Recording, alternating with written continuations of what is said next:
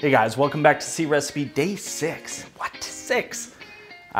First time doing 6 in a row. Gonna keep this going. Today, nice and quick, just salmon, how to bake it, and bake it a little more interesting than just salmon in the oven. We're dealing with salmon, dill, lemon, salt and pepper. Doesn't get any easier than that. Oven's preheating, 425. We don't need the entire lemon, but we are gonna use kind of 4 or 5 slices. So you're gonna cut these fairly thin. All right, so we got 4 slices of lemon. If your grocery store is anything like mine, you have to buy 2 weeks worth of dill. There's no buying 1 dinner worth of dill, which I don't know. I don't know who goes through this much dill. This is nuts.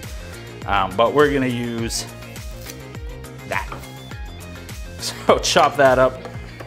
Just run your knife through it once. Doesn't need to be crazy fine. All right, so first up, we're gonna put salt and pepper on the salmon.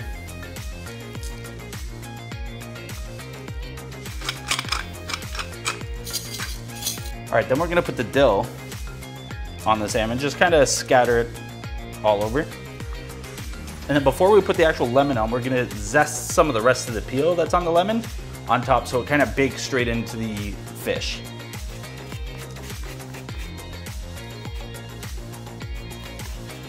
And when you're zesting, don't go too deep. You don't want to get any more white, it's gonna be bitter. You just want to take the outer layer of the yellow off. Now on top of that,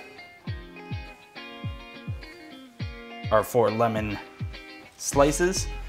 That's gonna go into the oven, middle rack, 425 degrees. We're gonna check it at about 15-20 minutes and see where it's at.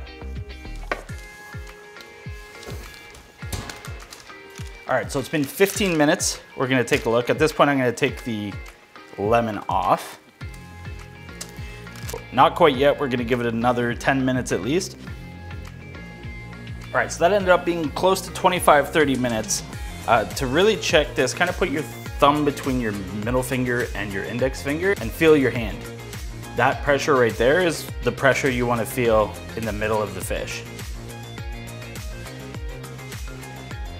That's the easiest way to figure it out. Let this sit 3-4 minutes. That's it guys, lemon dill salmon, something I really like, and I hope you guys enjoy it.